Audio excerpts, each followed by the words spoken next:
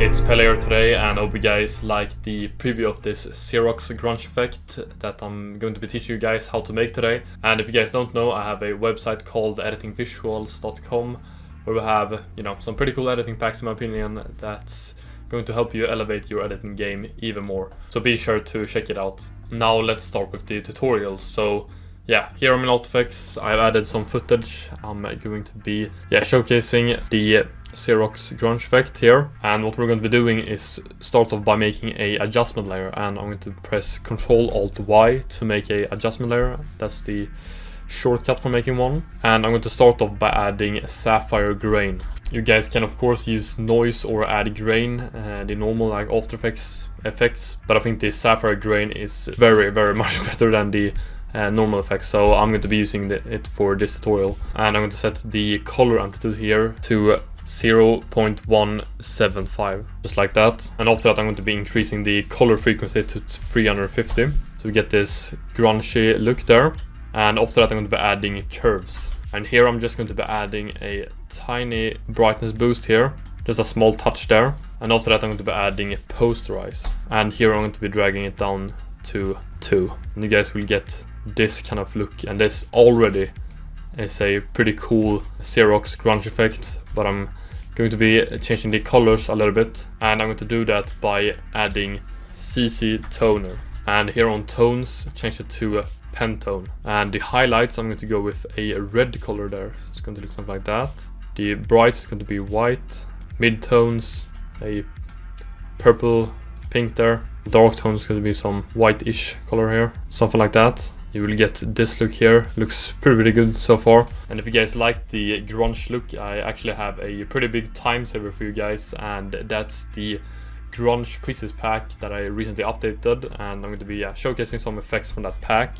So if I just make an adjustment layer, Ctrl-Alt-Y, and here I have some pretty cool grunge presets. One of my favorite effects is the dark pixel grunge, and this is how the dark pixel grunge is going to look. A very cool grunge effect here, and that's just one of the effects from that pack.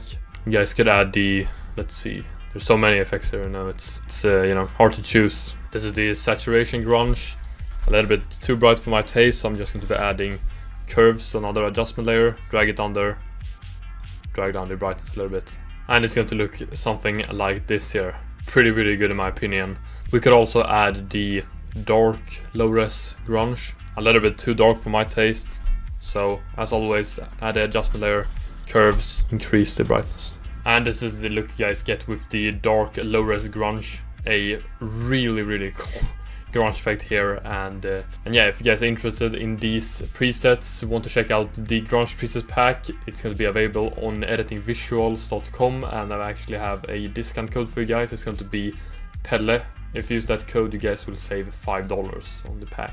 Now for this Xerox Grunge Effect, the last things I'm going to be doing is adding CC threshold, and here I'm going to change the channel to RGB and drag this one up to 160 there. This is the difference here. It's going to be a little bit more colored, and after that add posterize time, because we want to get this laggy kind of photo look to this. So I'm setting the frame rate to 12. So this is how the effect looks. Really cool. If you guys want to elevate your clips even more, you guys could add some shake to this. I have shake sauce too, so you could go into keyframed. If you have seen my tutorials, I've already shown how to make the flicker shake. So you can just double click, boom, it's going to add a shake. Go to the next transition point, flicker shake, last one, flicker shake. You don't need to use flicker shake, that's just one custom effect I made, but you guys can see there's a ton of other shakes here if you guys want to use that. It's going to look something like this here. A pretty cool look in my opinion. And now if you guys want to save this as a preset, you guys can just go into your effects here, press Ctrl-A to mark all the effects, go to animation, save animation preset, type your name here, and then you just press save, and your preset will be saved so you can use it for another time. And yeah, that's basically it for the tutorial. If you guys enjoyed this tutorial, don't forget to like and subscribe and share the tutorial. Don't forget to check out the Grunge Presets pack. It's available on editingvisuals.com, and the discount code is Pelle if you guys want to save $5 on that pack. Also, don't forget to check out our socials, join our Discord server, and I will see you guys soon. Take care and have a nice day.